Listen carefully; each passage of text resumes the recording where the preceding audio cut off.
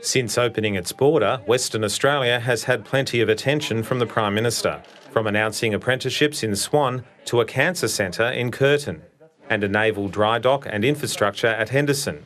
Scott Morrison has made it clear WA matters to his government.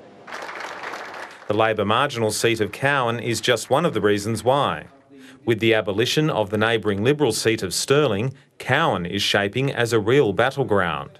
The loss of Stirling saw the number of WA seats reduced to 15, with Stirling voters now split between neighbouring seats, including Cowan.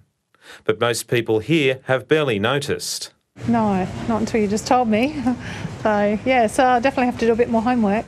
We did get a lot of information on that, so it doesn't really bother me. It's an interesting area because we swing backwards and forwards, so we're quite unpredictable. They're mainly focused on the leaders. I'll be thinking about the leaders, but I'll check by the time we go to vote who the local members are. Soon-to-be former Stirling MP Vince Connolly is now trying to win Cowan for the Liberals.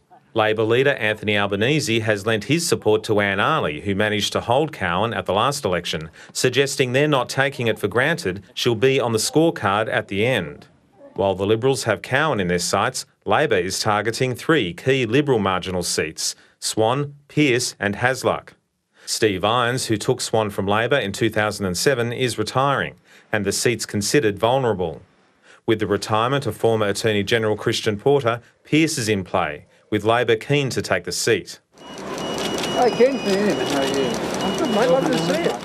Minister Ken Wyatt has leveraged his local profile to hold Hasluck and is hoping to seal it again. There we go. But it's not just the marginals where the Liberals are being challenged. Here in the Liberal heartland of Curtin, independent climate change candidate Kate Cheney is trying to take the seat from Celia Hammond.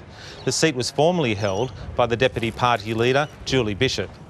After dominating WA in every federal election for the past 2 decades, a loss in Curtin would be a serious blow the Liberals are hoping to avoid.